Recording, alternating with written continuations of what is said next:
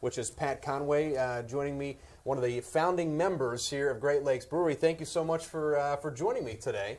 Yeah, I'm co-owner with my brother Dan. Yeah, and we're out here at the Ohio City Farm. That's the backdrop that we have. 6 acres, right here across from downtown Cleveland.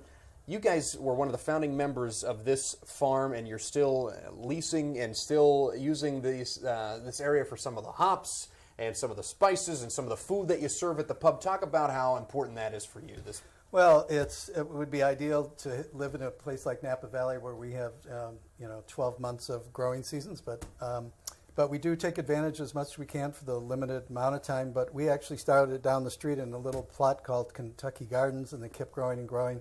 Then we did Hale Farm, which we have close to an acre, which we still do. And then now this is in addition to that. So we're all about bringing food back to the inner city. There's like a food desert right now where a lot of inner city neighborhoods don't have high quality food. So this is an attempt to not only supply our own restaurant with food, but eventually use this as a springboard for doing other urban gardens in the city. Let's go back to the beginning of it all. Great Lakes Brewery. Where did that come from? Why did you want to get involved in the beer game? And did you ever dream that it was going to be what it's become today? Well, actually, the genesis of the whole concept was through me. I had gone to school in Europe for a year in Rome, and not that Rome was the hotbed of beer consumption, but a brief train ride over the Alps to Germany and Austria, Belgium, and then in the England and Ireland area. High-quality beers that were all fresh. They had these ubiquitous neighborhood breweries where the beer was made simply for that particular area. So not only was the flavors more lusty, but it was fresh. And the Germans say beer is like liquid bread. So the fresher you eat bread, the better it is. So the fresher beer is. So when I was in graduate school in Chicago, I was bartending and selling a lot of imported beers. And it looked like there was a change in the American palate because people are looking for more flavorful beers. But one thing that the European imports couldn't do is the freshness factor. So the idea was then to build a small neighborhood brewery like we had seen in Europe. So I moved back from Chicago to Cleveland after 15 years of living there, and my brother Dan was a loan officer at a local bank, and he looked at coordinating a business plan, and eventually he left the bank and we became partners. So that's how it all started. Did you think it was going to get this big? Actually, yes. Yeah. That's why we chose the name Great Lakes Brewing instead of Conway or North Coast. We wanted this to be the preeminent brewery in the Great Lakes region. You mentioned freshness. So when we talk about a shelf life for a beer, in your ideal world, it's the next day. But there is, used by, that matters. Because I know as a college kid, I didn't care. Like, you gave me one that said it expired 2 years ago. I'm going to, whatever I can get my hands on. But to someone that has this refined palate, that's on there for a reason. Oh, for sure. And I would say that we're a rare breed indeed that actually puts an expiration date on each label. Yeah. If you go to the store, you'll see endless shelves of linear feet of beer, and I would guess that most of them don't even have an expiration date. So we do, and we try to adhere to as much rotation and attention to making sure that beer continually moves through the market, because having a fresh beer is just like a religious experience compared to beer that's tired and old and stale. Yeah. I want to jump online here and see what sort of questions we may be getting in online. Dan in Broadview Heights wants to know about any thought in looking into the suburbs and expanding down there. We know you have an expansion coming up in the Scranton Peninsula. Any thought on like a smaller version of the Great Lakes in a suburb at some point?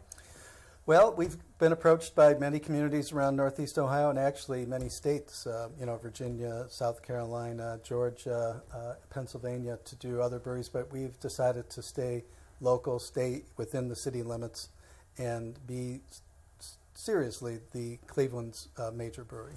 And so we're flattered that people ask us to go in different areas, but we think that our strategy right now is to just keep it local within the confines of the city of Cleveland.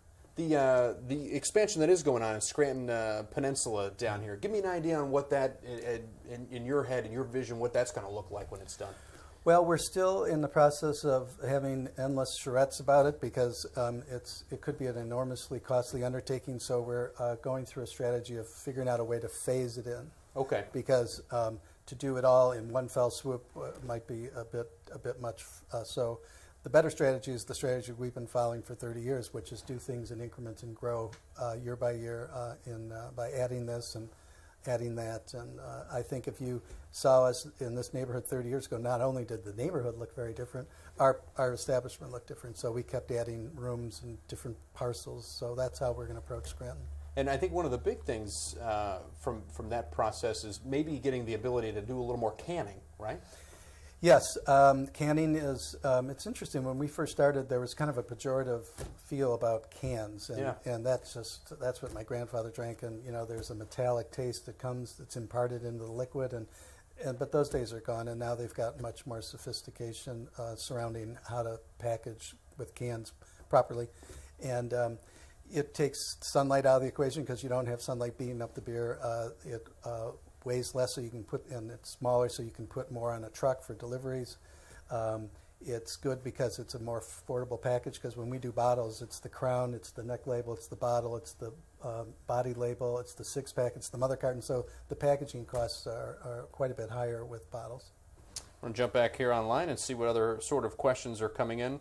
Burning River Fest this year, 50th anniversary of the Burning River. Any big plans going on for that? Oh, for sure. It's the 50th anniversary since the river burned in 1969 on June 22nd. So normally our festival is toward the end of the summer, so we're moving it to the exact date. Okay. So June 21st, 22nd, still at the Coast Guard, historic Coast Guard station.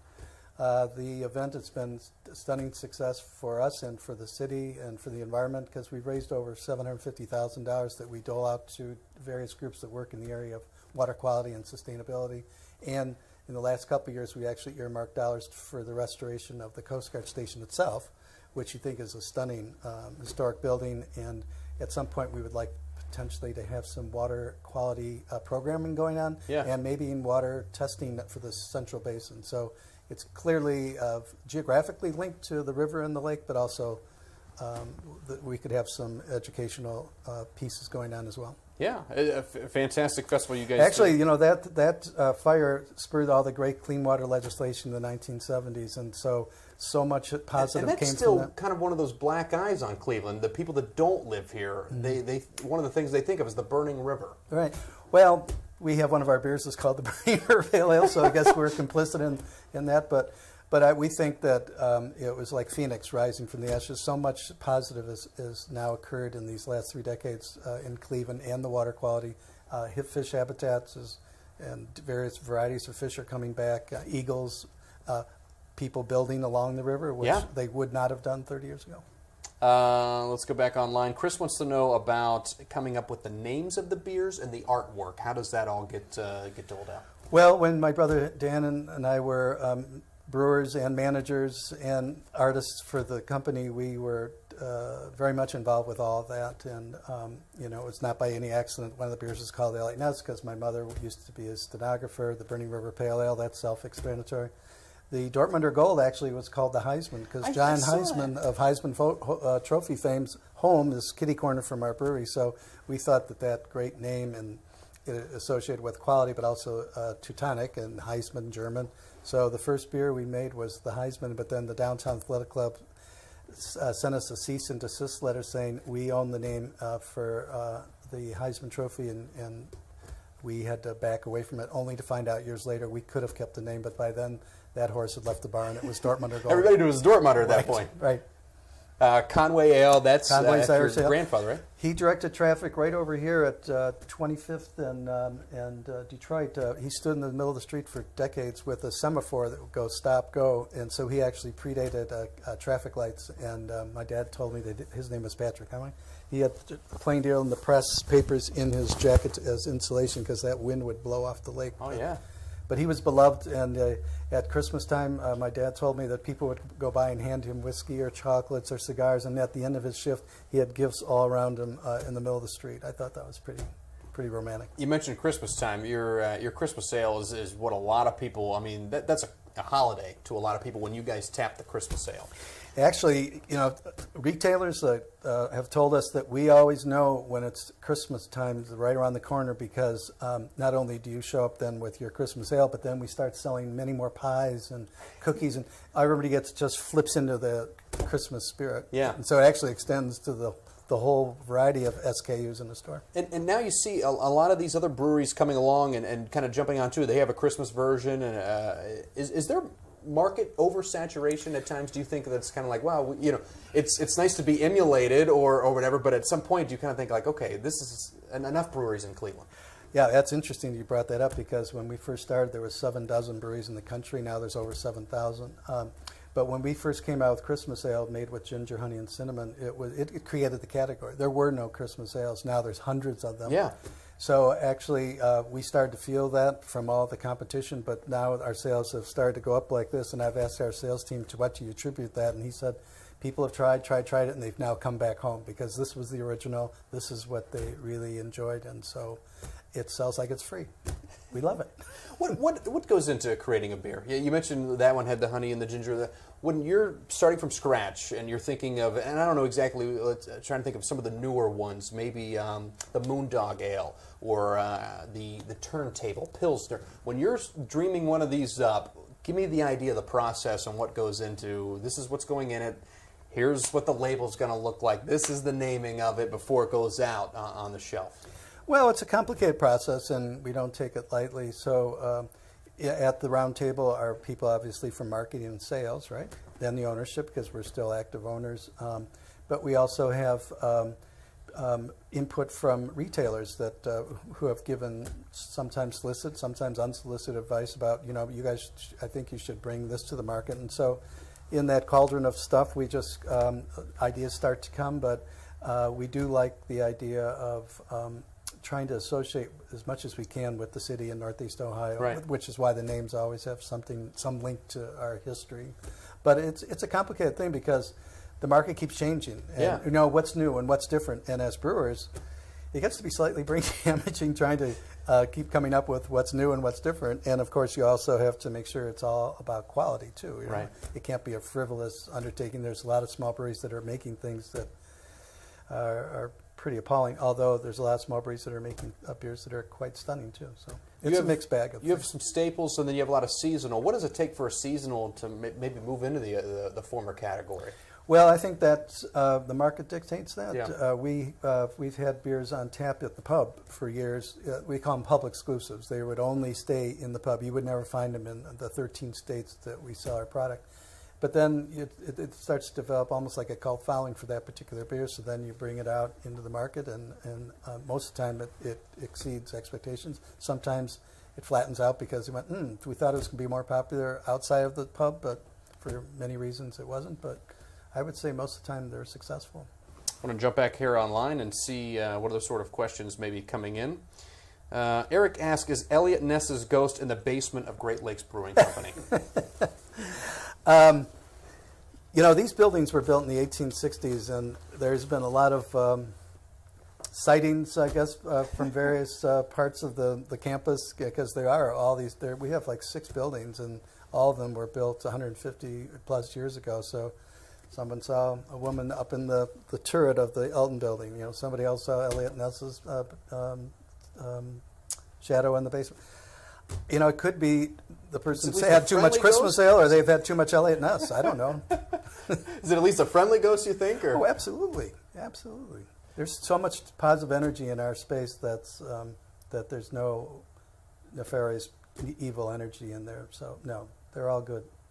Stephanie wants to know, it seems like every month there's a new brewery opening in Northeast Ohio. What is your relationship like with them? Is it friendly? Is it a friendly competition? Is it a back and forth competition? Is it mean-spirited? How's your relationship like with all the other breweries? Well, it certainly could be mean-spirited because you're all fighting for market share, but we're more magnanimous. We like the idea of reaching out to other breweries, having them come in, sometimes collaborate on different styles of beer. Actually, when we had a brewers conference here years ago, it was the National Brewers Conference, and it was Cleveland, and I was on the board at the time. The Brewers Association said, okay, if we're coming to Cleveland, you've got to be the preeminent brewery. You have to make sure everybody has a good time. So we had the opening party at our brewery, thousands of these brewers from around the country, and we made sure all the other breweries that were in the Cleveland were represented at a table, and we didn't have to do that, but we just thought it was a magnanimous gesture. Yeah.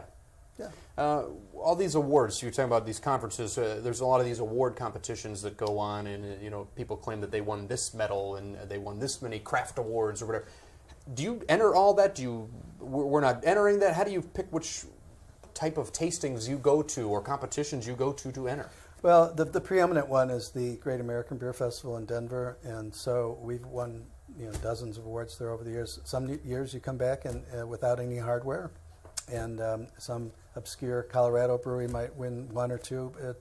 It's kind of I'm not sure the logic behind it, because I think all the beers we make are exceptional and they should all win awards, but sometimes you don't. But I think that's the preeminent one. But there are many other ones, and I think again our sales and marketing team starts to select which one we can go to, because then a lot of times it's in a distant city, and it's hotels and flights and personnel, so sometimes it gets expensive. You can't say yes to all of them. Right. I'm thinking sports. This is a sports town, and a lot of times you guys have an association at Great Lakes. You have the John Adams, the Rally Drum Red Ale, right? You had the special Joe Thomas can that was out in beer for a while. Anything in the works? I mean, I'm thinking the Browns look like they may be destined for a great run this year. They got the draft tonight. Anything in the works with you guys? Well, we actually have struck a new relationship, a bigger relationship with the Cleveland Indians. We're the official beer of the Cleveland Indians, and our beers are poured throughout the stadium, and we have a real close relationship with the Dolans and the Indians. So that's something that we've worked on. The Browns were there, but with the 73, the Joe Thomas beer, we just are so small that we couldn't make the volume that everyone else wanted. But that's part of the reason why we're talking about expansion, because we just didn't have enough tanks to produce in bigger volume.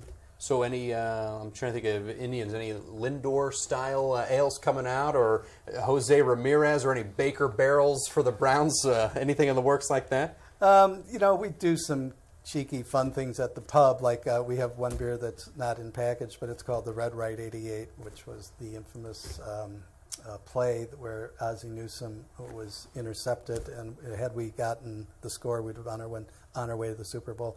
That's part of the lore of the drive and the fumble. Red Right 88 was the name of the play, so we had a reddish beer called Red Right 88, but it's more just fun. Brewing Good Initiative, what's that about? We have this, you're talking about the cleanups and the... this is a question online about the Brewing Good Initiative that you guys are involved in. Well, we enter various markets and we do cleanups, and we river cleanups and planting trees, and so we'll go to probably a dozen cities around our territory, and we ask each nonprofit to show up with like 50 volunteers, and then we'll give that particular organization $2,500, and then our staff is there with their volunteers, and at the end of their work of planting trees or clean up garbage, they have a celebratory glass of Great Lakes beer at the end of their thirsty day. But it's just our way of looking at various markets of and beyond just billboards and ads. It's actually getting down grassroots, so to speak, and getting right into the neighborhoods and trying to make a statement about we're here for doing good as well. Yeah. Frank says Christmas ale sold out so fast in Florida in December. Is Florida going to be a regularly delivered state? Well, you really can't sell beer in states unless you're authorized with a distributor and all the legal work behind it. But there's a caveat in the law that says a particular wholesaler can buy one truckload. And so that was the one truckload that this Total Wines bought.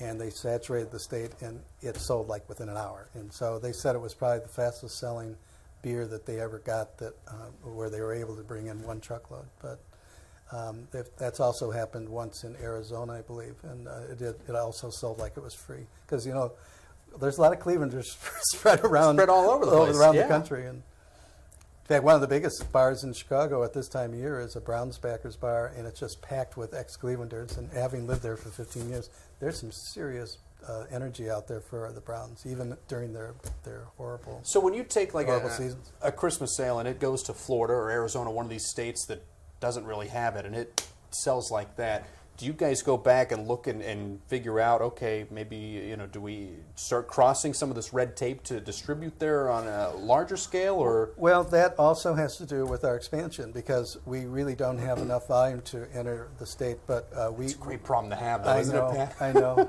but we know where it's sold, and we know that, for example, the west coast of Florida is more integrated with Clevelanders than, let's say, Fort Lauderdale, which is mostly Boston and New York.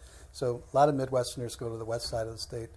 And so we tracked where that beer was sold, and it sold everywhere, but there wasn't enough volume to make a final determination. But we do think that west coast is probably where you're going to find most Clevelanders. In fact, I was down there a couple of years ago, and I had a hat or a Great Lakes shirt on, and I was checking out some fish or beer or something, and the guy said, "Great Lakes." He said, "Oh, dude, you would own this town if you would be." It was in Sanibel Island. So. Did he know that you were who you were? I made sure I told him. Oh, okay. Alicia wants to know if you're related to actor Tom Conway, who is a Willoughby native. Tim, not Tom. Tim Conway. No, that was, I remember those days when he and Goulardi, the two of them, were flying high, and they are the East Side Conways. And I would remember being at a cocktail party once, and the name tag said Patrick Conway, and someone said, "Are you one of the Conways?" And I went, "Yes." I don't know what that meant, but I said yes. Now, you're one of, what, 9? Yeah, my brother and I are 2 of 5 brothers, and we have 4 sisters. What's everybody else doing? Scattered around? Everybody... Well, I lived in Chicago 15 years. Had a sister live in Minneapolis, another one in Boston and Detroit, but now everyone's back. And in fact, our son Emmett, who lives in Chicago, has just bought a home in Lakewood. He's moving back, and so it's great to see family. With our family reunions are insane. I mean, there are hundreds of cousins. It's just. Is there any younger generation coming up through the brewery business? Well, we have our son works for us in sales, but there's nothing in the cards that says that he would continue on or not. But this thing about establishing ESOP is where we're looking to employees as being part of the company. Yeah. Which beer are you most proud of? You mean besides Conway's Irish Ale?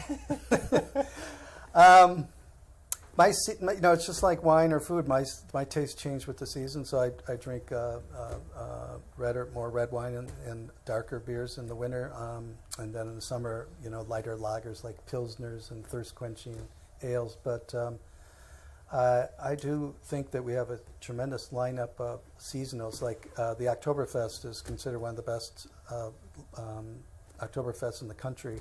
Our Conway's Irish Ale, people can insist that we make it all year round, but no, we just put it in, put it out after Christmas. I think our Edmund Fitzgerald Porter is probably the preeminent porter in the country, but I like our Commodore Perry India Pale Ale is terrific. It's more of our interpretation of an India Pale Ale. Yeah. If you go out West Coast, they're far more hoppy and far more stringent finish, but I think ours has got enough malt backbone that makes it a little bit more balanced and palpable. Is there a beer that you personally don't like that you guys make? No. I didn't think there was. Here's a question coming in. A lot of people now looking at like calorie count and carb count, and some people getting very health conscious. Is there an idea to go down the road into something that's a little more calorie conscious or carb conscious for you guys? Or? I think, it's always good to have your ear close to the ground in terms of market conditions. And so, again, this has to do with our expansion because we just don't have enough to continue to keep expanding without enough land and tanks to do that. But we clearly want to hear what customers are thinking because there's a lot of good reasons why those things should be popular, right? I'm going to end with this, Pat. We talk about expansion a little bit, some things you're thinking about. Give me Great Lakes Brewery 5-10 years down the road. Perfect world for you. What are you guys doing? Well, there's no law that says we can't sell nationally or even internationally. There's a lot of small craft brewers that are now starting to sell in Europe and Asia, but there's no law that says we can't do the same, but we think that we should not be a mile wide and an inch deep. We'd like to get deeper into our own existing markets. And then if we need to, add a couple more markets that are on the periphery of that. But the idea of freshness is always in the forefront of our minds, and the idea of controlling your costs and increasing sales. Part of the controlling costs is watching your shipping costs, because the further you go afield from the smokestack of the brewery, the more costly it gets. So yeah. I would say that in an ideal world, if we got the brewery to expand and we did it in increments and we were able to grow, another 10, 15, 20%, I think that would be a good day's work. You know what would help? The Uick lager that you guys are working on right now, right? Which one? After me? Pat, thank you so much. To supplant the Christmas ale? Well, I don't know what's a plan, but maybe ancillary with it or so. Pat Conway, we thank you, and we thank you for being a part of Let's Be Clear.